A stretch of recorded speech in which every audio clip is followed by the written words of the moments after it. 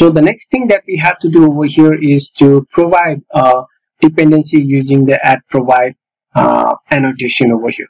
And previously we saw how we can make use of add bind annotation. So let us see how we can make use of the add provide annotation. And basically interface is not only the case where you cannot do the constructor injection. So there are like a third-party libraries, as I have previously mentioned. We have a retrofit room, and all of those are the third-party libraries where we don't have access to the constructor. And if you don't have access to the constructor, you cannot go and add your own dependencies over there, right? So we need to find a way where we can provide a dependencies for this kind of external library classes. So we will be taking up, we are not going to use the retrofit room or any other third-party libraries over here. We'll just make use of our existing classes over here and how we will make use of add provide annotation. So let's go back over here to our project over here. And what we will do is we will just go to this particular car function implementation over here. And over here we don't have any the dependency information, and I think I will add some dependency for that one. I think the car, yeah. So yeah, so I think let's go and create one more function over here, or let's create a class over here, package, and let's say reposi repository. reposi is IPOR, and here what did I did actually over here. Let me create a new package, and then inside this I will add a new Kotlin class and call it as let's say a car repository. And yeah, and here we have some function like add row or something like that, and then we'll just go and print out or something, or you can just return something from here, or return, and this will return like let's say a number of 101 and what is going on over here, and this is a type of a return type of int. Okay, and then what we need to do is we need to provide a constructor over here. Okay, so we got the constructor over here, and then now we'll go to the implementation over here, and we will provide that, and we need a car repository, right? Okay, so we got that one. Now this particular car functions implementation need another dependency of the car repository, and that is implementing a car function over here. And then I can just create over here one function just to make sure that we call that particular function, and I just say insert or something, right? And then here we will just return that particular car repository dot add row, and the return type is of the int. And then I'll just go back to my module over here, and then we'll just go over here on top of it, and then I'll make use of add provide annotation, and then I'll just create a function to just provide what we need to provide is a car repository, right?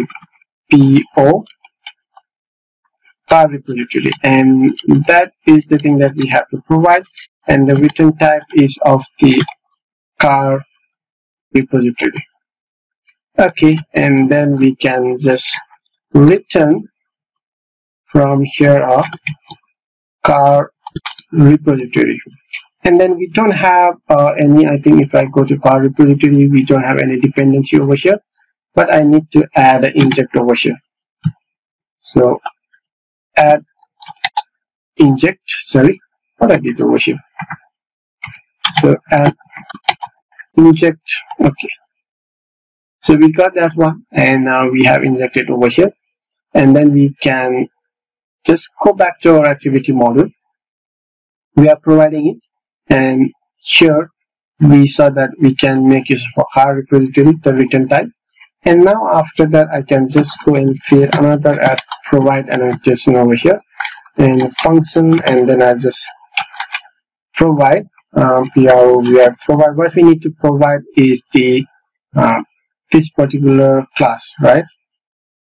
Car functional implementation. We need to provide this particular class over there, and then the type is, what does it actually need? It needs a repository. So I need a car repository, right? So I need to pass a car repository over here, and then the return type from here is what we need to return is this particular car function. So the return type is of the car function interface.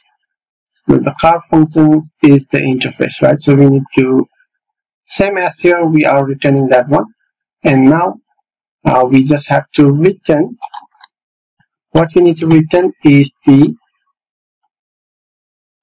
car function implementation, and then we need to provide this particular here. This requires a constructor parameter for injection dependency. It has a this car functions implementation has a dependency of the car repository, so we'll pass that one over here. And then I think I can just go and comment out this one. I'm not going to actually use that one for now because we are already providing this car functions this particular interface over here, right? So we're using add provide annotation. Previously we are using add bind, but now we are using the add provide annotation. So let's go back to our main activity over here, and now we have a car functions over there, and then I can also get that particular valve, and I just say add or something. We have a add result or something, and then we just call that car functions. That we have another do drive. I think we have insert, I think, right? So is it why I cannot find that one? Implementation function insert. Okay, so I need to go over here. Where is that one? Over here. So I need to call that particular function. Why I cannot call? Okay, so I'm just implementing that one. So I just need to implement I need to get the car function implementation. Sorry, not the car function, that one. So we got that one, and then I need to pass this particular add result over here. So if everything's gone well, if we have provided all of the dependency requirement, and if this particular implementation is created, and if this repository is done, everything is implemented, and the dependency injection is done correctly, then we will be able to get that particular over here. So I think it's our type of int. So I just have to say that to string, and let me run my application. So basically, I think you are a bit confused over here, but it's the same thing. Okay, so add provide. So what is the error that we need to find? It basically says that its activity module is abstract and has an instance of add provide method. Consider making the method static or include a non-static subclass. Okay, so basically it says that this app module is abstract. So we need to make it as a static. Consider making a method static. So what we have to do over here is I just can remove this abstract over from here, right? And I don't need, because Previously we are using a bind and providing abstract functionality over there, but here we are not using any abstract functionality, so we just can remove that abstract annotation or the abstract class and just create a normal class over here, or we can just also create a object. That would be more better. And since it was saying that we need to create, sorry, where was that one build error? Where is that build error? Yeah, it says that we consider making a method static, so we just made a singleton object over here. So I think that should be fine. And let's go to the logcat, and if everything goes fine, then we should be able to get that particular printout for all of our work. Okay, so yeah, it means that all of these are working fine. So our dependency injection using the add provide annotation is working fine. So previously we made use of the add bind annotation, and now we have made use of the add provide annotation.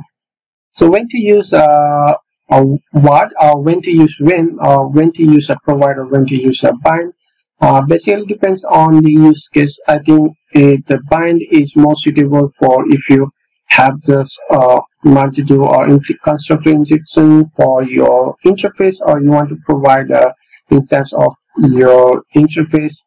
But if you have some normal classes like your retrofit rooms, and these are the third-party libraries, not the interface, right? So where we can set all of those. So at that time, I think it's better we use app provides. It's much simple.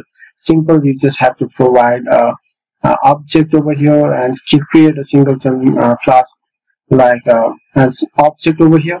And in the previous, we had to create another abstract class and then provide abstract function and then bind it. But here is provides is, I think it's much simpler. First we have to create all of the required dependency. That is, first you need to provide this or create this car repository, because if you want to implement this car functionality implementation, that is requiring a car repository. So its constructor requirement is the car repository. This is a dependency for this particular car function implementation.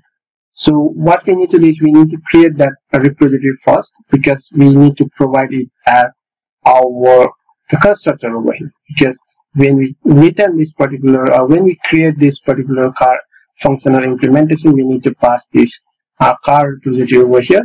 So we don't have to manually do it, because the Hilt or the driver is already intelligent enough to know that we have already created the instance or the object of this car repository, and it knows how to and where to find this particular car repository and to pass it over to our car functionality implementation constructor over here. So we don't have to do it manually. Driver or the Hilt will automatically find where is this and how to provide it over here.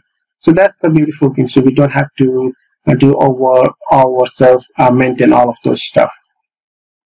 So I hope you understand this one, how we can make use of our add provide as well as the add bind annotation, and when to use this particular concept, when to use a bind and when to use a provide.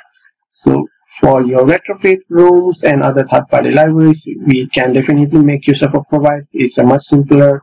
But if you have some condition like you have to do some injection on or provide the dependency for your interface, at that time we have to make use of this particular add bind annotation.